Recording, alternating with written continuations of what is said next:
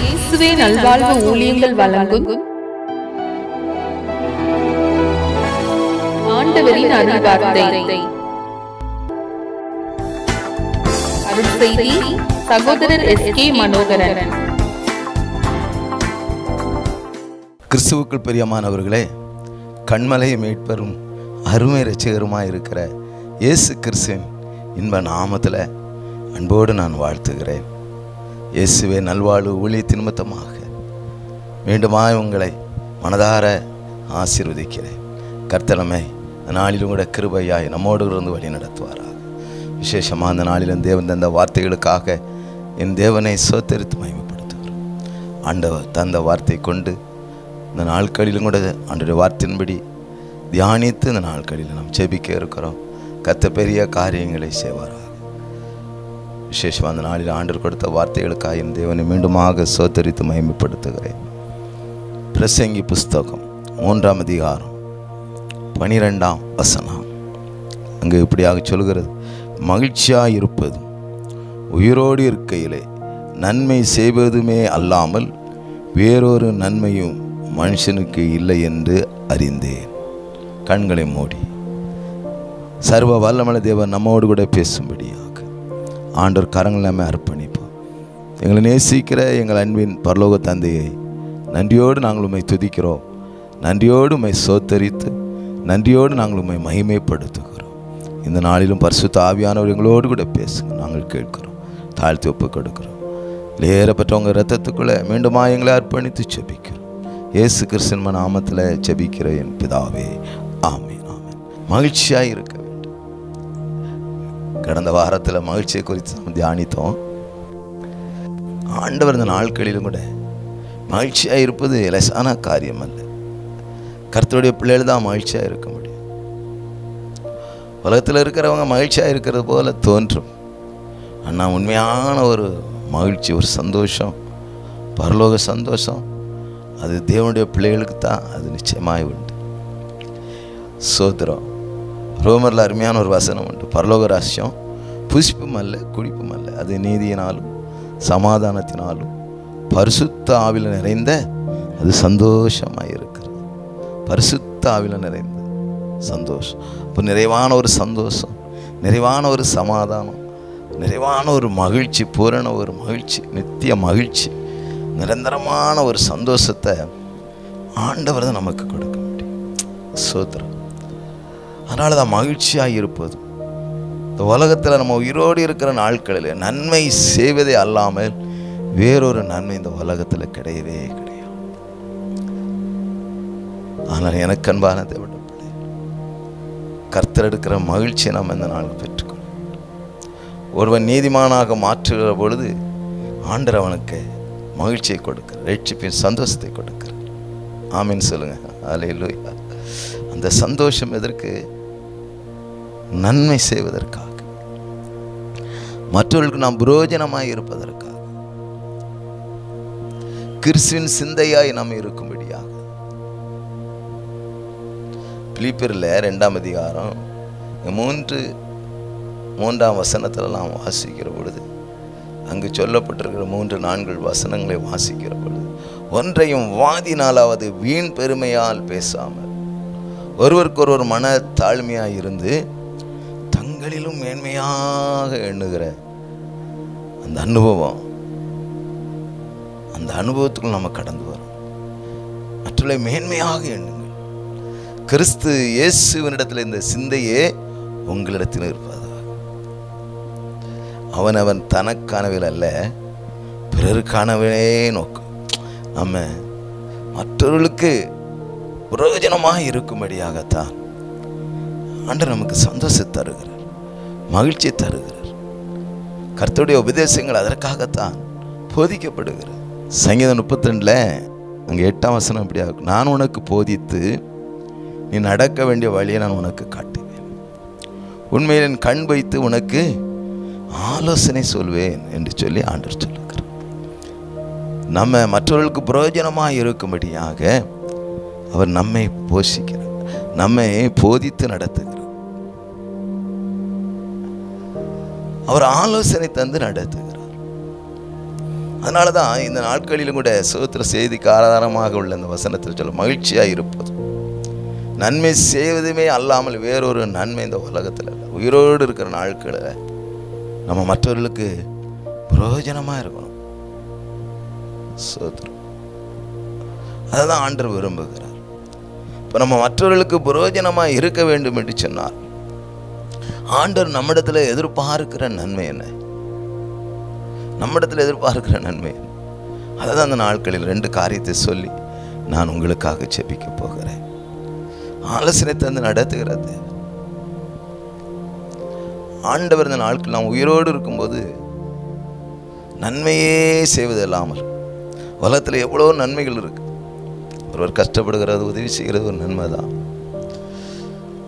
ஒரு பசியாக இருக்கிறவர்களுக்கு ஆகாரம் கொடுப்பது நன்மை தான். வஸ்திரம் இல்லாத போது வஸ்திரத்தை கொடுப்பதும் நன்மை தான். உதவி செய்யும் சிலருக்கு அனுகூலமாக, ஆதரவாய், ஒத்தாசையாய், சகாயராய் இருக்கிற நன்மைகள் ஏராளம் உண்டு. ஆனால் ஆவிக்குரிய பிரகாரம் வேதத்தின்படி நாம் செய்கிற நன்மைகளை நாம் அறிந்து கொள்வோமானால் நாம் மற்றவர்களுக்கு பிரயோஜனமாக மாறிவிடுவோம். ஒரு அலைச்சலம் அல்லேலூயா. இந்த காரியத்தில் நம்ம மகிழ்ச்சியாக இருக்கணும். மகிழ்ச்சியாக இருப்பது, இந்த உலகத்தில் உயிரோடு இருக்க நாளுக்கும் நன்மையே செய்வதில்லாமல் எந்த ஒரு நன்மையும் நாட்களிலும் இல்லை என்றதான். அப்படியேவான நன்மைகள் நம்ம செய்யணும்னா ஆண்டு நம்மிடத்தில் எதிர்பார்க்கிற நன்மை இல்லை. சோத்திரம். அதான் அந்த நாட்களில் பார்க்கணும். மற்றவர்களை மேன்மையாக எண்ணுகிற ஒரு அனுபவம் நமக்கு வேணும். ஒன்றையும் வாதினாலாவது வீண் பெருமைனாலாவது நம்ம என்ன செய்யக்கூடாது, பேசக்கூடாது. ஒருவருக்கொருவர் என்ன செய்யணும், மனத்தாழ்மையாக இருக்கணும். மனத்தாழ்மையாக இருந்து மற்றவர்களை நம்ம என்ன செய்யணும், மேன்மையாக எண்ணுகிற அந்த மேலான ஒரு அனுபவத்துக்களை கடந்து வருகிற பொழுது நம்ம நன்மை செய்கிறவராக இருக்கும். சோத்திரம். நம்மையே மேன்மைப்படுத்தி கொண்டிருந்தால் அது தேவனுக்கு அருவருப்பான காரியம். எந்த ஒரு சூழ்நிலையும் கூட கர்த்தரை தான் நம்ம மேன்மை பாராட்டுகளா இருக்கும். நம்மளே உயர்த்தி கொள்கிற ஒரு அனுபவம் அது நாம் தாழ்ந்து போறதுக்கு காரியமாக இருக்கு. தன்னைத்தான் உயர்த்துகிறவன் தாழ்த்தப்படுவான், தன்னைத்தான் தாழ்த்துகிறவனோ உயர்த்தப்படுவான் என்று சொல்லி பார்க்கிறோம். இப்போ நம்ம தாழ்ந்திருப்பதும் வாழ்ந்திருப்பதும் யாருடைய கரத்தில் இருக்கிறது?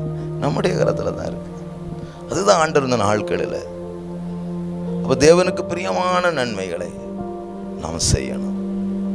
செய்யும்போது நம்ம மற்றவர்களுக்கு செய்கிற காரியங்கள் பிரயோஜனமாக இருக்கும், நல்லதாக இருக்கும். கெட்ட வார்த்தை ஒன்றும் வாயிலிருந்து வராது. எபேசியர் 4:29 சொல்லப்பட்டது போல கெட்ட வார்த்தை ஒன்று உங்கள் வாயிலிருந்து புறப்பட வேண்டாம். மற்றவர்களுக்கு பிரயோஜனமாக தேவபக்தி உள்ள நல்ல வார்த்தைகள், மற்றவர்களுக்கு பிரயோஜனமான காரியங்கள் அதனால் நம்மிடத்துலேருந்து வரணும். அதற்காகத்தான் ஆண்டவர் நமக்கு அபிஷேகத்தை தந்திருக்கிறார், மன மகிழ்ச்சியை தந்திருக்கிறார், ரட்சிப்பை தந்திருக்கிறார். நம்ம மீட்கப்படும் நாளுக்கென்று முத்திரையாய் நம்ம பெற்றிருக்கிறோம், இந்த ரட்சிப்பை பெற்றிருக்கிறோம். அப்படிப்பட்ட பரிசுத்த ஆவியானவரை ஆண்டவர் நமக்கு தந்திருக்கிறார். நம்ம ஆவியானவரை துக்கப்படுத்தக்கூடாது, சந்தோஷப்படுத்தணும். அதுதான் ஆண்டவர் நம்மிடத்தில் எதிர்பார்க்கிற காரியம். மகிழ்ச்சியாக இருக்கணும், நன்மையே. அந்த மகிழ்ச்சி, ரட்சிப்பின் சந்தோஷம், அந்த மகிழ்ச்சி நம்மிடத்தில் இருக்கிற பொழுது ஆண்டவருடைய உபதேசங்கள் நமக்கு லகுவாக இருக்கும். ஆண்டு சொன்ன சாந்தமும் மனத்தாழ்மையாக இருக்கிறேன், என்னிடத்தில் வந்து கற்றுக்கொள். என் முகங்கள் எப்படி இருக்குதான், லகுவாக இருக்கும். சோத்ரம். அது பாரமாக இருக்காது. அதனால தான் அந்த ரட்சிப்பின் சந்தோஷத்தை முதல்ல தந்துடுறார். சிலுவை பாடுகளெல்லாம் ஆண்டவர் சகித்தார். அதனால தான் அவர் கர்த்தருங்கிற நாமம் அவருக்கு கொடுக்கப்படுகிறது.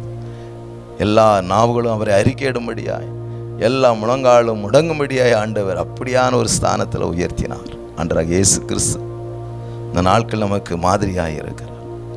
சோத்திரம். அதற்காகத்தான் ஆண்டவர் நம்மை ரட்சித்து இருக்கிறார். அதற்காகத்தான் தேவன் நம்மை அபிஷேகம் பண்ணி இருக்கிறார். அந்த அபிஷேகத்தை நாம் துக்கப்படுத்தக்கூடாது. தேவனுடைய காரியத்தை நம்ம அசட்டையா எண்ணிவிடக்கூடாது. நாட்களில் நாம் மற்றவர்களுக்கு பிரயோஜனமாக இருக்க, நற்கிரிகளை செய்ய ஆண்டவர் அந்த நாட்களிலே ஆண்டவர் நம்மை அழைத்திருக்கிறார். கர்த்தருடைய பரிசுத்த நாமத்துக்கு மகிமை உண்டாகட்டும். முதலாவது ஆண்டவர் ஒரு நன்மையை நம்மிடத்திலிருந்து எதிர்பார்க்கிறார். அது என்ன நன்மை என்று சொன்னால், யாக்கோபு நிருபத்தில் 4ஆம் அதிகாரம் 16ஆம் வசனம் இப்படியாக சொல்கிறது, இப்பொழுது உங்கள் வீம்புகளில் என்ன செய்றீங்க? மேன்மை பாராட்டுகிறீர்கள். இப்படிப்பட்ட மேன்மை பாராட்டுதல் யாவும் பொல்லாங்கா இருக்குது. நம்ம வீம்புகளிலே மேன்மை பாராட்டுறோம். நம்மையே நம்ம என்ன செய்கிறோம்? உயர்த்தி கொள்கிறோம், பெருமையாக எண்ணிக்கொள்கிறோம், நம்மளே நம்ம உயர்த்தி கொள்கிறோம். ஆண்டவர் விரும்புகிற காரியம் யாக்கோபு 4:10 கர்த்தருக்கு முன்பாக நம்ம தாழ்மையாக இருக்கும். அப்போதான் ஆண்டவர் நம்ம உயர்த்த முடியும்.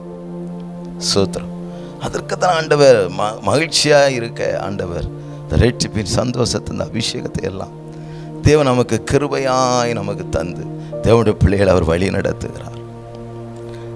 சோத்திரம். முதலாவது தேவன் நம்மிடத்தில் எதிர்பார்க்கிற நன்மையான காரியம் என்ன? வீம்பு பேசக்கூடாது.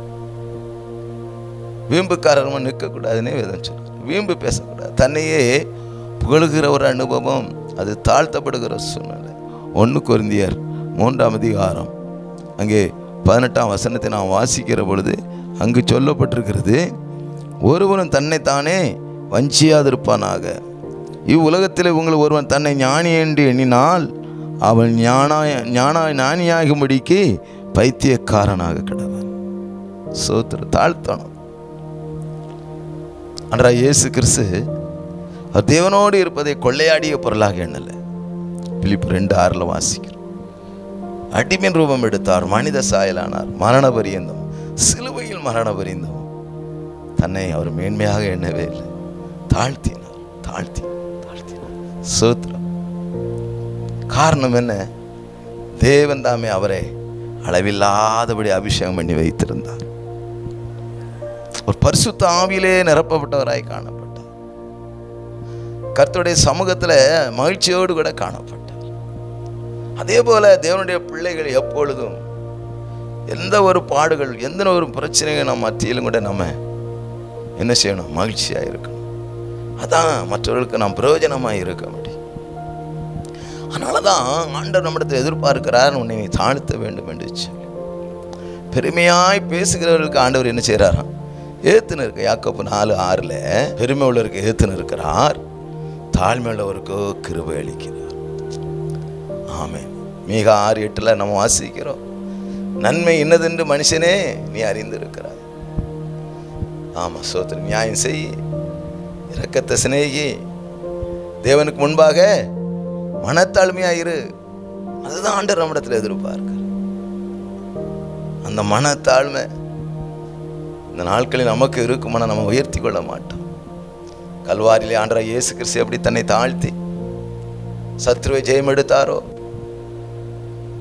கர்த்தர் என்று அழைக்கப்பட்டாரோ, பிதாவின் வலது பார்சத்தில் அந்த நாட்களிலும் வீற்றிருக்கிற அந்த மேலான பாக்கியத்தை பெற்றாரோ, அதே போல அவருடைய அடிச்சூடியில் வருகிற நாமும், அவருடைய பாதையிலே கடந்து செல்கிற நாமும் அவரை போல நம்ம என்ன செய்யணும்? தாழ்த்தணும். நீதிமொழிகளில் 6ஆம் அதிகாரம் 7ஆம் வசனத்தில் அங்கே சொல்லப்பட்டிருக்கு, உன்னை ஞானி என்று எண்ணாதே. சோத்திரம். ஞானி என்று எண்ணாதபடி அங்கு சொல்லப்பட்டிருக்கு, நீ தீமையை விட்டு விலகு. அப்போது ஞானி என்று எண்ணாமல் நாம் இருக்கிற பொழுது நம்ம என்ன செய்கிறோம்? தேவனை பிரியப்படுத்துகிறோம். எந்த ஒரு காரியத்தில் நம்ம உயர்த்திக்கொள்ளவே கூடாது, ஞானவான் என்று எண்ணவே கூடாது. அப்படி நாம் இருக்கிற பொழுது நாம் நன்மை செய்கிறவர்களாக இருப்போம். நீ நன்மை செய்ய அறிந்திருந்தும் அதை செய்யாமல் போனால் உனக்கு பாவமாக இருக்கும். ஆமே. யாக்கோபுல 4ஆம் அதிகாரத்தில் சோத்திரம், வீம்பா பேசக்கூடாது, அதில் மேன்மை பாராட்டக்கூடாது, அது பொல்லாங்க இருக்கிறதுன்னு 16ஆம் வசனம் சொல்லுகிறது. ஆனால் 17ஆம் வசனம் அதுக்கு விடைய வைத்திருக்கு. நன்மை செய்ய நீ அறிந்திருந்தும் அதை செய்யாமல் போனால் அது உனக்கு எப்படி இருக்கும்? பாவமாக இருக்கும். நீ உயர்த்திக்கிட்டே இருப்பீன்னா, அவன் சுயத்தை நம்பிக்கிட்டே இருப்பீனா, அவன் பலத்தை, அவன் சம்பாத்தியத்தை, அவன் சாமர்த்தியத்தை நீ நம்பிக்கிட்டே இருப்பீனா. அங்கு சொல்லப்பட்டிருக்கிறது சோதரா, அந்த நம்பிக்கையை இந்த நாட்களிலும் கூட எடுத்துப்பட வேண்டும். சுயத்தை நம்ம அழிக்க வேண்டும். ஆண்டவர் சமத்தில் ஒப்பு கொடுக்கணும். உன் செய்கைகளை கர்த்தரிடத்தில் ஒப்புவி, உன் சுயத்தை ஒப்புவி, உன் வழிகளை ஒப்புவி. சோதரா, அப்போ கர்த்தருடைய வழிகளை நாம் இந்த நாட்களில் நினைவு கூற வேண்டும். நம்ம உயர்த்தாதபடி இருக்கிற பொழுது தீமை விட்டு விலகுகிறோம். அப்படின்னா என்ன? நன்மை செய்கிறோம். இப்படிப்பட்ட நன்மை செய்ய நாம் அறிந்திருந்தும் மனத்தாழ்மையாக இல்லாமல் போனால் இந்த நாட்களிலும் கூட அது நம் தேவனை வேதனைப்படுத்துகிறோம். தேவன் நம்மை ஆசீர்வதிக்க முடியாது. ஆனால் ஆவிக்குரிய பிரகாரம் நாம் செய்யக்கூடிய நன்மை என்ன? நம்ம இந்த நாட்களிலும் கூட ஞானி என்று எண்ணாதபடி, நம்ம சுயத்தை நம்பாதபடி, கர்த்தருடைய சமூகத்தில் நம்மை தாழ்த்துகிற பொழுதுதான் ஆண்டவர் நமக்கு கிருபை பாராட்டுகிறவராக இருப்பார். நம்ம எவ்வளவுதான் இருந்தாலும் நம்ம சுயத்தை நம்ம வெறுக்க முடியலையே. சோத்திரம், ஏதோ ஒரு வகையில் இந்த நாட்களில் மற்றவர்களை குறை சொல்லி விடுகிறோம். மற்றவர்களுக்கு பிரயோஜனமில்லாத வார்த்தைகளை பேசி விடுகிறோம். மற்றவர்களை புண்படுத்தி விடுகிறோம். ஏதோ ஒரு வகையில் அவங்களை களங்கப்படுத்தி விடுகிறோம். சோத்திரம், அது ஆண்டவர் விரும்பவே இல்லை. அது சுயம் இருக்கும்போது தான் அதெல்லாம் வெளிப்படும். ஏதோ பாருங்க, சுயன தன் பலத்தில் அது வெளிப்படும். இப்போ நம்ம பலத்தெல்லாம் நம்முடைய வழிகளெல்லாம் ஆண்டுகிட்ட ஒப்பு கொடுத்துட்டா அவர் பலன் வெளிப்படும். அவருடைய வழிகள் தான் வெளிப்படும். சோத்திரம், அது என்ன வழினா தாழ்மை. தாழ்மை வரும்போது நியாயத்தை செய்யாது விரும்பும், இரக்கத்தை செய்யாது விரும்பும். யாரையும் குற்றப்படுத்தக்கூடாது, யாரையும் குறை சொல்லக்கூடாது, யார் மேலேயும் பழி போடக்கூடாது. அவங்களை உயர்வாக எண்ணக்கூடும். அவர்களை கனப்படுத்த முந்தி கொள்ள வேண்டும் என்று விதைச்சு இப்படி முந்தி கொண்டு பாருங்களேன். சோத்திரம், அவன் பேசினா நான் பேசுவேன், அப்படித்தான் நம்ம சொல்லி இந்த நாட்களையும் சமாளித்து கொண்டு வருகிறோம். அப்படி அல்ல, நம்ம தான் முந்தணும். அறிந்தவர்கள் தான் அவனுடைய அன்பை வெளிப்படுத்தணும். அதற்காகத்தானே நமக்கு ஆண்டவர் ரட்சிப்பு தந்திருக்கிறார். அதற்காகத்தானே அபிஷேகத்தை தந்திருக்கிறார். அதற்காக தான் நம்ம மகிழ்ச்சியாக இருக்கும்படியாக நம்ம சிறையிருப்பெல்லாம் மாற்றி இருக்கிறார். அப்போ முழுமையாய் நாம் மற்றவர்களுக்கு பிரயோஜனமாக இருக்க வேண்டும் என்று சொன்னார். இந்த நாட்களிலும் கூட நாம் நன்மை செய்கிற ஒரு அனுபவம் என்னன்னு சொன்னால், வீம்பாய் பேசாதபடி, உயர்வாய் பேசாதபடி, ஞானி என்று எண்ணாதபடி, நாமளே வஞ்சித்து கொள்ளாதபடி இந்த நாட்களில் ஆண்டவர் சமூகத்தில் நம்மை தாழ்த்துகிற பொழுது நிச்சயமாகவே ஆண்டவர் நம்மை ஆசீர்வதிப்பார். ஹல்லேலூயா. நம்ம மற்றவர்களுக்கு பிரயோஜனமாக எந்த ஒரு எண்ணம் அப்படி தான் வரும். ஆமாம், சோத்திரம். மற்றவர்களுக்கு உதவி செய்கிற எண்ணங்கள் தான் வரும். கர்த்தருடைய பரிசுத்த நாமத்துக்கு மகிமை உண்டாகட்டும். அந்த இரக்கம் தான் வரும். சோத்திரம். ஒரு விழுந்து கிடந்தா அப்படி போக மனம் வராது, அந்த சிந்தை வராது. சோத்திரம். அவங்களுக்கு உதவி செய்கிறது இறக்கம். இந்த காரியத்தில் அவங்களுக்கு மற்றவர்களுக்கு பிரயோஜனமாக இருக்கணும் என்கிற எண்ணங்கள், சிந்தனைகள் வருகிறதா இருக்கு. அதனால தான் நம்ம உயிரோடு இருக்கிற நாட்களில் நன்மையை செய்ய வேண்டும் என்று சொன்னார். இந்த நாளில் ஆண்டவர் நம்மிடத்தில் எதிர்பார்க்கிற நன்மை என்னன்னா, சோத்திரம், நம்மை ஆண்டவர் சமூகத்தில் முற்றிலுமாக நம்மை தாழ்த்தி ஆண்டவர் சமூகத்தில் நம்ம ஒப்பு கொடுக்கிற பொழுது ஆண்டவர் நம்மை உயர்த்திடுவார். ஆண்டவர் நம்மை ஆசீர்வதிப்பார். ஹல்லேலூயா. அந்த ஆசீர்வாதம் தானே நமக்கு நன்மையை கொண்டு வரும். நன்மையான ஈவுகள் எங்கிருந்து வருது? யாக்கோபு 1:17 வாசிக்கிறோம். நன்மையான எந்த ஈவு, பூரணமான எந்த வரும் ஜோதிகளின் பிதாவிடத்தில் தான் அது என்ன செய்து வருது. உலகத்தில் வர்ற காரியங்கள் நன்மையே கிடையாது. அது அழிவுக்குரியது. சற்று நேரம் வேணால் சந்தோஷமாக இருக்கலாம், அதன் பிறகு அது நமக்கு மனமடிவை கொண்டு வருகிறதா இருக்கும். செல்ஃபோனாக இருக்கலாம், சினிமாவாக இருக்கலாம், ஏதோ ஒரு சீரியலாக இருக்கலாம், எந்த ஒரு காரியமாக இருந்தால் அது கொஞ்ச நேரம்தான். சிறிது நேரம் தோன்றி மறைந்து போகிற புகையை போல தான் உலகத்தின் காரியம். ஆனால் நம்ம சோத்திரம், நன்மை செய்கிற ஒரு அனுபவத்துக்குள்ளே நாம் கடந்து வர வேண்டும் என்று நாம் தேவனுக்கு பிரியமான நன்மைகளை செய்யும்படியா மனத்தாழ்மை என்கிற அந்த சிந்தையோடு கூட நாம் அந்த கிறிஸ்துவின் சிந்தையோடு கூட இருக்குமானால் அவர் பிதாவின் வலது பார்சத்தில் இருக்கிறது போல ஆண்டவரும் அவரோடு இருக்கும்படியாக அவர் வளரும் நாட்களில் அவர் நம்மை அன்பாய் கூட்டி சேர்த்துக் கொள்வார். இப்படிப்பட்டதான ஒரு பரிசுத்தத்தை ஆண்டவர் நம்மிடத்தில் எதிர்பார்க்கிறார். அந்த தேவன் மகிமை பொருந்திய பட்டயமாய் வந்திருக்கிறார். இந்த சகாயம் செய்யும் கேடகமாய் உங்களிடத்தில் வந்திருக்கிறார். இஸ்ரவேலே நீ பாக்கியவான், ரட்சிக்கப்பட்ட ஜனே உனக்கு ஒப்பானவன் யார்? அவரே மகிமை பொருந்திய பட்டயம், அவரே சகாயம் செய்யும் கேடகமாய் இருக்கிறார். அதனால அவன் சத்துருகள் இச்சையும் பேசி அடங்க போவார்கள். மேடுகளை குன்றுகளை நீ தகர்த்து போட சோத்திரம். ஆண்டவர் இந்த நாட்களிலும் கர்த்தருக்கு பிரியமாய் நடக்கிறப்பொழுது இந்த வேலையிலும் கூட மற்றவர்களுக்கு பிரயோஜனமாய் இருக்கும்படியாய் ஆண்டவர் கிருபை செய்வார். எந்த ஒரு சத்துரு நம்மை பலம் கொள்ள முடியாது, எந்த ஒரு சத்துரு அழிக்க முடியாது. நாம் தான் சத்துருவை மேற்கொண்டு சத்துருவை ஜெயம் எடுக்கிறவர்களாய் இருப்போம். பிசாசு ஆண்டவர் கல்வாரியிலே ஜெயம் எடுத்தார். பிசாசின் பாவம் சேர எவனும் பிசாசுக்கு அடிமைப்பட்டிருக்கிறார். பிசாசின் கிரியிலே அழிக்கும்படியாக ஆண்டவராகிய இயேசு கிறிஸ்து உலகத்தில் வெளிப்பட்டார். 1 யோவான் 3ஆம் அதிகாரம் 8ஆம் வசனத்தில் வாசிக்கிறோம். ஆமென், ஹல்லேலூயா. அதே போல இந்த உலகத்தின் சத்துருக்களை ஜெயிக்க வேண்டும், மற்றவர்களுக்கு நான் நன்மையாக இருக்க வேண்டும் என்று சொன்னார். முதலாவது ஆண்டவர் நம்மிடத்தில் எதிர்பார்க்க நன்மை என்ன? ஆண்டவர் சமூகத்தில் நம்மை ஒப்பு கொடுக்கணும், தாழ்த்தணும். அப்படிப்பட்டதான அன்புக்குள்ள ஆண்டவர் நம்மை வழி நடத்தும்படியா ஆண்டவர் சமூகத்தில் நம்ம ஒப்பு கொடுக்க போகிறோம். இரண்டாவது ஒரு காரியம் என்னென்று சொன்னால் சோத்திரம். யாக்கோபு 3ஆம் அதிகாரம் 8ஆம் வசனம், நீ உன்னிடத்திலே அன்பு கூறுவது போல பிறரிடத்திலே அன்பு கூறுவாயாக.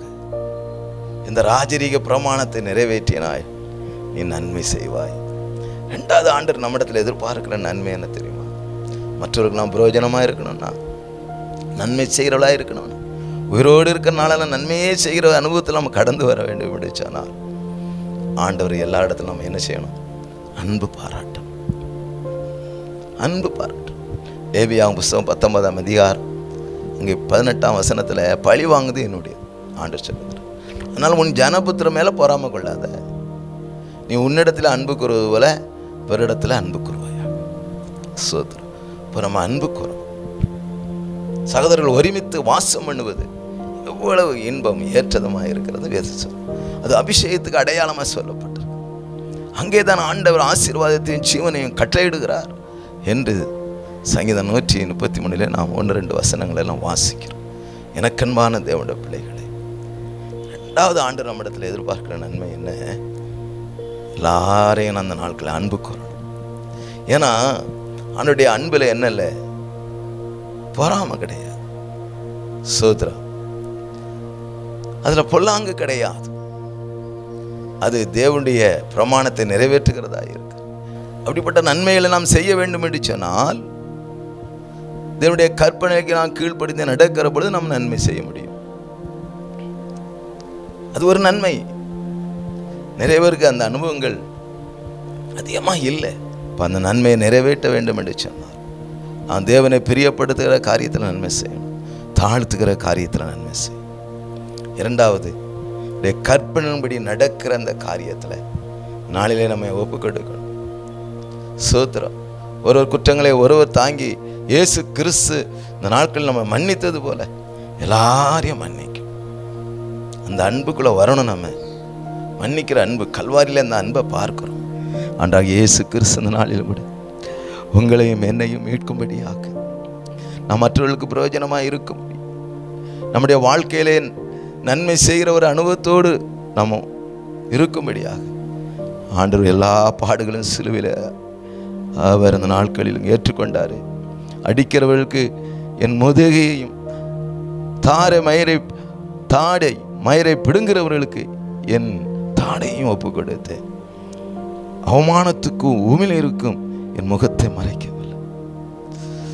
கிறிஸ்துவுக்குள் பிரியமானவர்களே, இயேசுவின் அன்பை நாம் நினைத்து பார்க்கிறோம். அந்த அன்புக்குள்ள நாம் கடந்து வருகிற பொழுது உங்களை மீட்கும்படியாய் அவர் இந்த நாளுக்கு எதிர்க்கவும் இல்லை, பின்வாங்கவும் இல்லை. பிதாவின் சித்தத்தை கல்வாரியிலே செய்து முடித்தார். அந்த அன்பு இந்த நாளில் நம்மத்தில் இறங்கி இருக்கிறார். அந்த இயேசுவின் அன்பு நாம் வருமானால், அந்த அன்பை கொண்டு நாம் நன்மை செய்கிற அனுபவத்தில் இருப்போமானால், மற்றவர்களுக்கு நாம் நன்மை செய்கிறவர்களாய், மற்றவர்களுக்கு நாம் பிரயோஜனமாக இருக்கும்படியா கர்த்தர் நம்மை நடத்துவார். ஆண்டவர் சமத்தில் நம்ம ஒப்புக்கொள்ளும். மகிழ்ச்சியாக இருப்பதும் நன்மையே இந்த நாட்களிலும் உயிரோடு இருக்க நாளெல்லாம் நன்மை செய்வதெல்லாம் வேறொரு நன்மை இல்லை. முதல்ல நம்ம சுயத்தெல்லாம் ஆண்டு சமத்தில் ஒப்புக்கொள்ளும். ஆண்டவருடைய அன்புக்குள்ளாக நம்ம இந்த நாட்களிலும் கூட நம்மை நேசிக்கிறது போல மற்றவர்களை நேசிக்கிற அனுபவத்தில் கடந்து வருவோம். அப்படிப்பட்டதான காரியத்தை நாம் செய்கிற பொழுது, நாம் நன்மை செய்கிறவளாய் இருக்கிறபடியினாலே ஆண்டவர் நம்மை நிறைவாய் நம்மை ஆசீர்வதிப்பார். குடும்பங்களில் சமாதானத்தை கட்டளையிடுவார். பகைமை மாறும், கசப்பு விலகும். ஆண்டவர் அப்படியாக ஆண்டவர் ஆவிக்குரிய பிரகாரம் நம்மை இந்த நாட்களிலும் கூட சோத்திரம் நடத்தும்படியாக ஆண்டு சமத்தில் ஒப்புக் கொடுப்போம். சோத்திரம் 1 கொரிந்தியர் 2ஆம் அதிகாரம் 14ஆம் வசனத்தை நாம் வாசிக்கிற பொழுது, ஜென்ம சுபாவம் உள்ள மனுஷனும் ஆவிக்குரியலை ஏற்றுக்கொள்ள மாட்டான். அவை ஆவிக்கேற்ற பிரகாரம் ஆராய்ந்து நிதானிக்கப்படுகிறவைகளாக இருக்கிறபடி என்னால் தான் நம்ம அதை ஏற்றுக்கொள்ள முடியும். ஏன்னா அது அவனுக்கு மடமையாக தான் தோன்றும். அப்போ இந்த நாட்களில் தேவனுக்கு பிரியமான வழிகளில் நம்ம நடக்கிற பொழுது இந்த நாளுக்கு மற்றவர்கள் உணரும்படியான ஒரு பாக்கியத்தை ஆண்டு நமக்கு கொடுக்கிறார். இப்படிப்பட்ட நன்மை செய்கிற காரியத்தில், மற்றவர்களுக்கு பிரயோஜனமாக இருக்கிற காரியத்தில், மற்றவர்களை ரட்சிப்புக்கு வழி நடத்துகிற காரியத்தில் நம்ம ஆண்டவர் சமூகத்தில் முற்றிலுமாக அர்ப்பணிப்போம். நிச்சயமாக ஆண்டவர் நம்மை ஆசீர்வதிப்பார். சோதரா, இந்த நாளிலும் கூட கண்களை மூடுவோமா? ஆண்டவரே, இந்த நாட்களில் கர்த்தருடைய மனதுருக்கம் இந்த வேளையில் நம்மத்தில் இறங்கி இருக்கிறதுக்காக சோதரம். அநேகர் குடும்பங்களில் ரட்சிப்பு இல்லை, ஏன் தெரியுமா? அநேகர் குடும்பங்களிலே சமாதானம் இல்லை, ஏன் தெரியுமா? சண்டைகள் ஏன் தெரியுமா? இந்த நாட்களிலும் கசப்பை வைத்திருக்கிறோம், தூசணங்களை வைத்திருக்கிறோம், புறங்கூறுதலை வைத்திருக்கிறோம், தூசிக்கிற காரியத்தை வைத்திருக்கிறோம். எல்லாவற்றையும் விட்டு இயேசு கிறிஸ்து நம்மளை மன்னித்தாரே, அதே போல நாம் ஒருவருக்கொருவர் மன்னித்து, கிறிஸ்து நம்மளை மன்னிக்கிறது போல நாம ஒருவருக்கொருவர் மன்னித்து இந்த நாட்களிலும் தேவ அன்புக்குள்ள நம்ம காணப்படுகிறோம். கர்த்தர் நிச்சயமாக நம்மை ஆசீர்வதிப்பார். மகிழ்ச்சியாக இருப்பது, உயிரோடு இருக்கிற நாட்களிலே நன்மை செய்வதெல்லாம் வேறொரு நன்மை இல்லை. அந்த நன்மை செய்யும்படியாக நாம் இந்த நாட்களில் தேவனுக்கு பிரியமான நன்மைகளை நாம் செய்கிற பொழுது கர்த்தர் நிச்சயமாக நம்மோடு கூட வழி நடத்துவார். தெய்வீக சமாதானத்தினாலே குடும்பத்தில் ஆண்டவர் குடும்பத்தோடு இருந்து நம்மை ஆசீர்வதிப்பார். உலகம் கொடுக்கிற சமாதானம் அல்ல, என்னுடைய சமாதானத்தையே வைத்து போகிறேன்னு சொன்னவர். தேவனுடைய சமாதானத்தை அதனாலே கொடுக்கும்படியாக ஒவ்வொரு குடும்பத்திலும் மகிமையாக இறங்கி கொண்டு இருக்கிறபடியாலே ஸ்தோத்திரம். கண்களை மூடி ஒப்பு கொடுத்த ஒவ்வொரு பிள்ளைகள் மீதும் என் கர்த்தருடைய வல்லமை இறங்கி கொண்டு இருக்கிறதா ஸ்தோத்திரம். ஆண்டவரே, நம்முடைய சத்தியத்தில் நடக்க ஒப்பு கொடுத்திருக்க ஒவ்வொரு பிள்ளைகள் மீது என் தேவனுடைய கிருபை கூடவே இருந்து வழி நடத்தும்படியாக ஜெபிக்கிறேன். குடும்பங்களை ரட்சிப்பை கட்டளையிடுவீராக, நல்ல சுகபலனை கட்டளையிடுவீராக, சமாதானம் நிறைந்த வாழ்வை கட்டளையிடுவீராக, ஒரு நன்மையும் குறைந்து போகாதபடி கூடவே இருந்து நடத்துவீராக. நீர் அப்படி செய்கிற கிருபைகளுக்காக ஸ்தோத்திரம். தாழ்த்தி ஒப்பு கொடுக்கிறோம். இயேசு கிறிஸ்துவின் நாமத்தில் ஜெபிக்கிறோம் பிதாவே, ஆமென். கிறிஸ்துவுக்குள் பிரியமானவர்களே, கர்த்தர் நம்மை ஆசீர்வதித்திருக்கிறார். இந்த நாட்களிலும் கூட நம்ம மகிழ்ச்சியாக இருப்போம். உயிரோடு இருக்கிற வரைக்கும் நம்ம நன்மை செய்யும்படியா தேவன் பிரியப்படுகிற நன்மைகளை நாம் செய்வோம். கர்த்தர் நம்மோடு கூட இருப்பார். கர்த்தர் அவங்களை ஆசீர்வதிப்பாராக. இந்த ஊழியங்களுக்காக ஜெபித்துக்கொள்ளுங்கள், கொடுத்து ஆசீர்வதிங்க. அப்படி செய்கிற கிருபைகளுக்காக ஸ்தோத்திரம். கர்த்தர் அவங்களை ஆசீர்வதிப்பாராக. ஆமென்.